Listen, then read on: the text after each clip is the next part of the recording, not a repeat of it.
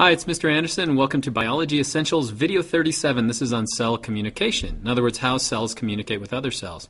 And what I thought I'd do is start with some analogies. I want to show you how I communicate with other people and how those communications are similar to the communications that we see in cells. So let's first of all start with the Post-it note. Post-it note works great if you want to take a message and hand it specifically to someone else. And so, for example, let's say I have a grocery list. I write down the things that we need at home. I hand it to my son and I say, please get these things at the store. He can always check on the list to make sure it's matching up with the things that we actually require. And so it works great, but you have to hand it off from one person to another. Next is the email. And so Gmail works great for me. If I want to send a message to a student, a specific student, then I send a email. Works great because I can send it to a specific student. I don't have to physically be next to that person to send it to them. And then the last one would be Facebook, I don't do many status updates, but if I were to post this, working on communication podcast by myself, ironic. A Facebook status post is not going to one person, it's going to all of my friends, and so then they can determine if they want to like it or dislike it or ignore it or unfriend me as a result of that. And so those are three ways that I communicate with people, and that really are similar to the ways that cells communicate. And so the first one is when there's no distance between cells. In other words, when you have to make sure a message gets from one cell to another, then we can use cell-to-cell contact. And so example I'll talk about in this is the antigen presenting cell. And so that's when one cell is sending a message to another. Also, like plant cells, for example, have these little holes called plasmodesmata, and they can actually send messages from cell to cell.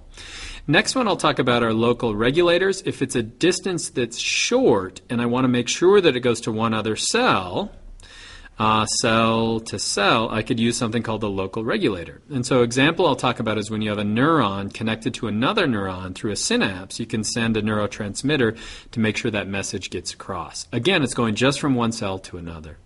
Let's say it's a distance that's long or an audience that's large. You want to send that information. We could use something like a hormone. And so the one I'll talk about is human growth hormone. And nice thing about that is you can send it from not only just one cell, or not to just one cell, you can send it to multiple cells. And then they can figure out based on that message if they really want to act on it or not. And that's why it's a lot like a status post. And so let's first of all start with a contact. In other words, specific contact between two cells. And the example I'm using here is the immune response. And so an antigen is an invader. So it could be, for example, a bacteria or a virus. And so we have cells called antigen-presenting cells. An example would be a macrophage. And it can actually sense the shape and then pass that off to make antibodies, more macrophages, and then killer T cells. And so what sits in the center of this whole thing is the T helper cell, and it has to know specifically what the shape is. And so let me show you, I've made a little animation that explains this. This is like the Post-it note.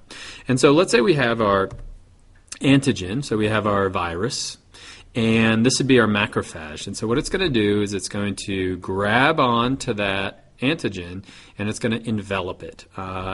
It'll put it inside this little phagocyte, or this little phagosome, which is a little bubble. It'll then have a lysosome come next to it that'll spill some digestive enzymes into it, and it'll chop it up into a million little pieces. Next, it'll let that go, but you'll notice as it moves out that it's actually part of it is being carried to the surface. The shape of a part of that antigen is carried to the surface. And now we have our helper T cell. And so the helper T cell is going to pass off. Let me get a marker. It's going to pass that shape to the helper T cell. And so that protein that was inside the macrophage is called the MHC2. It's a protein, major histocompatibility complex 2. It's just a protein that brings the surface of that antigen to its surface. It's then going to link up with a CD4, which is another protein on the surface of the helper T cell. So let me get all of the scribbling out of the way.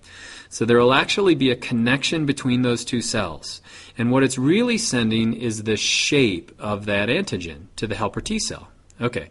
Now it's activated the helper T cell. It knows the shape of that antigen, so the macrophage isn't required anymore. It's going to go eat some more of those antigens. And now that helper T cell can send that message to a B cell, so it can make plasma cells, make more antibodies. It can also make more memory cells. It's also going to activate a killer T cell, and a killer T cell now knows that shape as well, and it's going to target any cell inside our body that's actually infected with that. And so by passing that message off, just like a Post-it note, we're sure of what that shape is. Next one is the idea of a local regulator. Now there's a distance between those two cells, but we still have to make sure that message gets across. Perfect example of this would be when neurons are connected. And so a neuron is going to take a message. So let's say I poke my finger right here. It's going to send that message eventually to my spinal cord, eventually to my brain, and then back again so I can act on that. And so that message is going to travel in this direction. And it's eventually going to hit another neuron. And so it's eventually going to have to travel over here. But what's interesting is right here where those two neurons come together, they're not actually connected. Now we still want to make sure that message gets across because we want to make sure that message keeps going all the way down here to the brain, but they're not connected.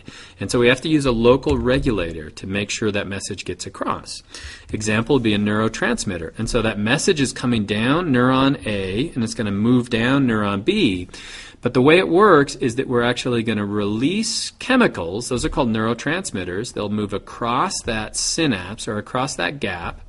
They're going to open up some other channels, which is eventually going to get an influx of ions, and it's eventually going to send that message on its way.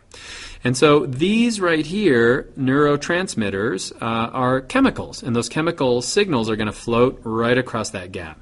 Now, they're not really going to float out to another neuron. They're quickly going to break down, and so it's just like an email. It's a message going from this cell to this cell. Now, you might think, if you're smart, you might think, what's the point of that? In other words, wouldn't it be smarter to just have those two neurons connected together so the message is going to go across quicker? That's a really good question. And what we think, scientists think, is that by opening it up, by allowing these local regulators to go across, it gives us control over how much of that signal gets through, if it gets through, if we can block the signal so it doesn't get across. And so we think that our brains have gotten bigger and bigger and bigger by adding more neurons, but probably what's more important than adding more neurons is adding these connections between neurons. Let me give you an example of this. I'm a distance runner, and so I love these beta endorphins. Endorphins are natural opiates made by your body. And what they do is they block pain. And so if you go for a run, here's Paula Radcliffe, she's a marathon runner. If you go for a run and you're out there for 10 minutes, you won't feel these, or 40 minutes, you won't feel these, but a couple hours in, if you're out there for 2 hours, if you can make it that long, your body is going to start secreting these beta endorphins, and those are neurotransmitters. They'll move into nerves in your central nervous system. What they'll do is they'll block pain. And so even though the signal is actually of pain is traveling into your brain from your body, it really hurts to run that far, you're actually breaking it, that connection. And it shows you how it's important to have control over that synapse. Now, humans have created things that mirror this, and so heroin or morphine, they really resemble the structure of endorphins because they're going to trigger those same responses inside our brain. The last thing I want to talk about is that Facebook status post. When you want to send a message and it's going to go to everybody and they're going to figure out how to act on that. An example I'll talk about would be, this is a hormone that we're now talking about. A hormone is simply going to be a chemical, and that chemical is going to spread throughout your whole body. And so an example of one would be the growth hormone. Growth hormone is especially going to be secreted by the pituitary as a human goes through puberty. And so as your body gets larger and larger and larger, the way that works is we secrete a growth hormone. The cells are going to pick it up. So for example, muscles will grow, bones will grow. And here's actually a list of all the things that will happen as we increase the amount of growth hormone. So for example, all of the organs will grow, but the brain won't grow. And we'll get glucogenesis in the liver, or uptake of glucose, or it stimulates the immune response. In other words, all of these cells in your body are receiving that same message from human growth hormone, but they're acting on that. And so that's like that status post. It goes to everybody, But you can choose to like it or ignore it or act as a result of that. Sometimes the message will go out of control. And so this is Robert Wadlow. Robert Wadlow is a pituitary giant. And the reason he was a pituitary giant, we now know, is that he had a tumor that was pushing on his pituitary gland. As a result of that, he created more human growth hormone and more human growth hormone and more human growth hormone. And you can see that he was, I don't know, well over 8 feet tall. And so this is just a hormone, and it's acting on all the cells in your body. And so when the distance is large and you want to touch a lot of different cells, you're going to use something like a hormone. And so that's how cells communicate. It's not that different from the way that we communicate. You just have to know your audience and send a message that's appropriate. So I hope that's